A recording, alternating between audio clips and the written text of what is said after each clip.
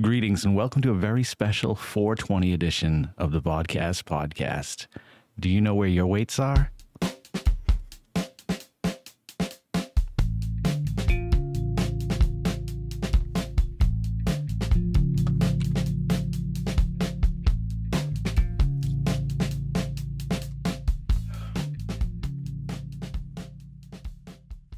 I'm going full beast mode, guys. That's right, you Billy Bumblers. It's time to get physical. Did you get it? See the 420s? Yeah. Yeah, let me just put these down real quick. Better put them up first, though. Yeah. Oh, yeah. Feeling good. Feeling the burn. This is how all my videos are going to go from now on. No, but there's a story behind them. Just give me a second. I did not have two 20-pound weights stacked on my desk to show you how impressive these guns are. Oh no, siree, Bob. I had them there because they stay in the office now from now on. You know why? Because my friend Frank. You know why? Why else? You know why else? Hey, guess what? Guess what? I feel like a little kid trying to get through this conversation. It's mainly because he told me I can't wear sleeveless shirts until I have the guns to prove it, pretty much. That's what it boils down to. And you know what? I see that as a challenge. Oh, and I am not one to stare a challenge in the face and tell it, well, get down the road and go challenge somebody else. I'm a little busy right now. I take it by the tail, brothers and sisters. That's right. I am going to be so jacked. No, I'm not going to be so jacked.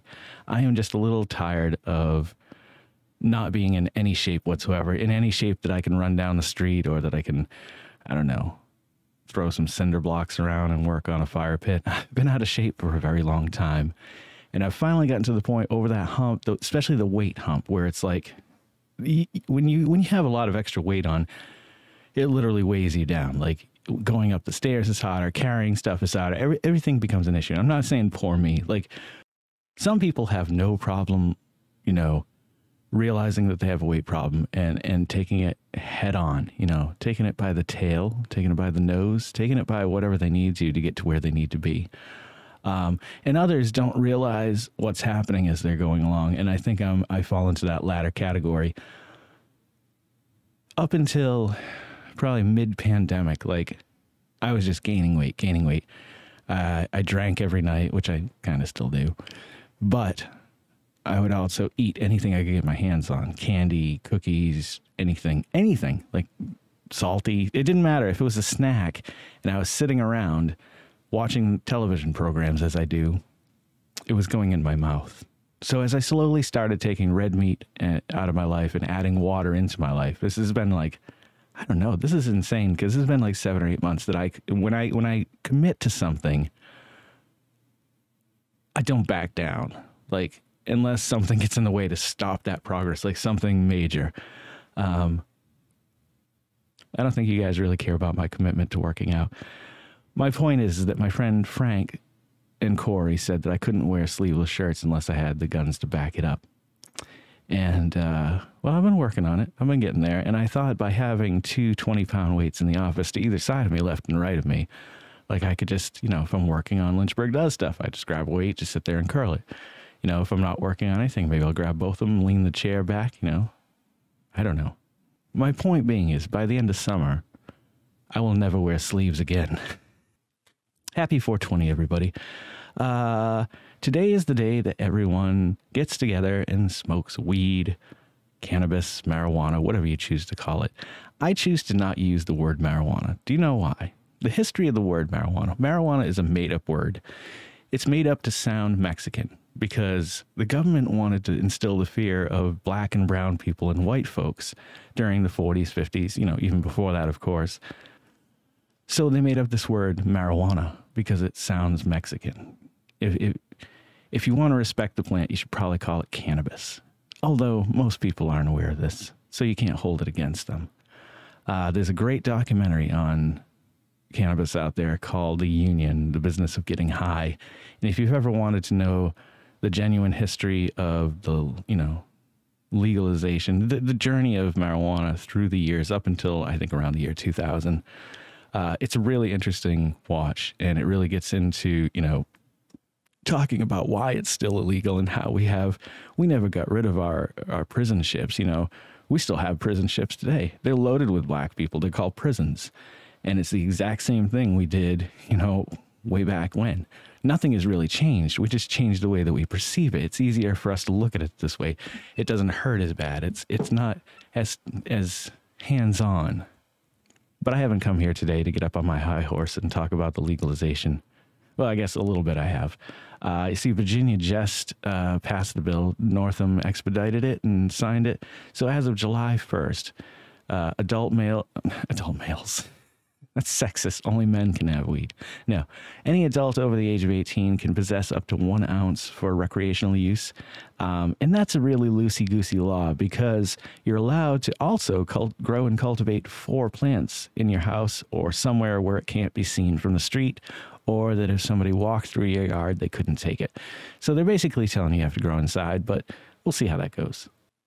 So in celebration of 420 today, I think I'm going to do a little bit of gardening. Not a lot of gardening. I'm going to pick up some of that foxfire, foxtrot, what the fuck is it called?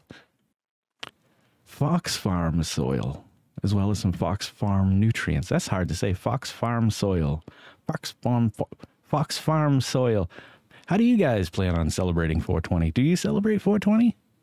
I'll tell you, in celebration of 420, I will tell you about the story of the first time I ever smoked weed. I believe I was 19 years old. I remember I was over 18 because I thought it was a funny thing that I'd had drinks before I was 21, but I hadn't smoked weed until I was like 19. It's kind of a boring story. Me and my friend Jen had driven up to somewhere near Boston. I can't remember where her dad was living, but we had to run up there, and she had picked up some.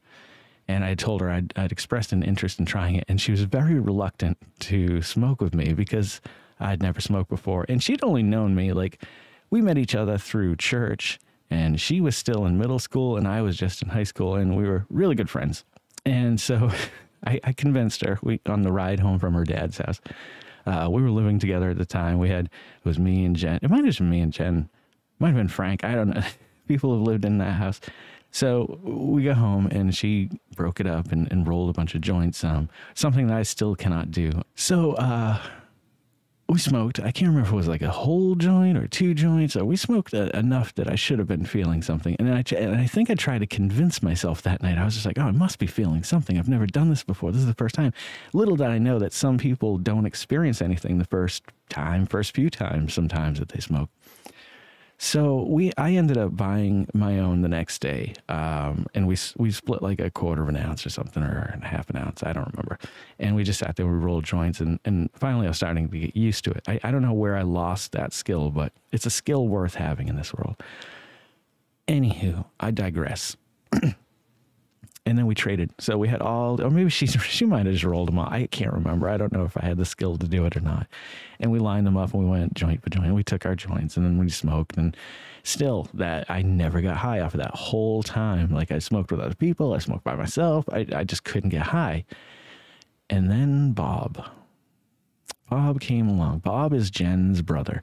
And he said, we gonna get you high tonight. And so we smoked, and we smoked, and we smoked, and it was really good stuff. And then it hit me like a ton of bricks. And I got really sick the very first time. And I'll never forget going into the bathroom, knowing that there's a good chance I'm going to throw up. Like, I feel just so fucking weird right now.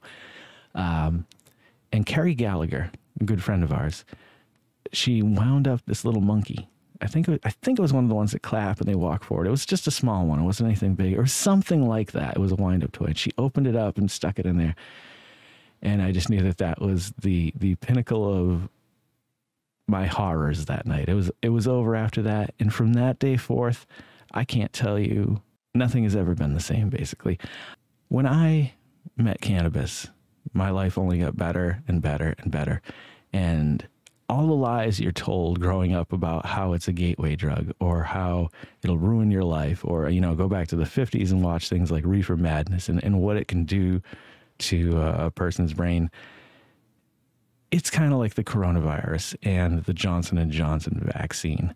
If something's going to go bad with the consumption of marijuana, you are the minority. You are a small fraction of the population. Everyone should smoke weed and this world would be a better place. That's really what it boils down to. And I stand behind that wholeheartedly. Yeah. I'll tell you one more weed story and then I'll let you guys go for 420 so you guys can go enjoy the day.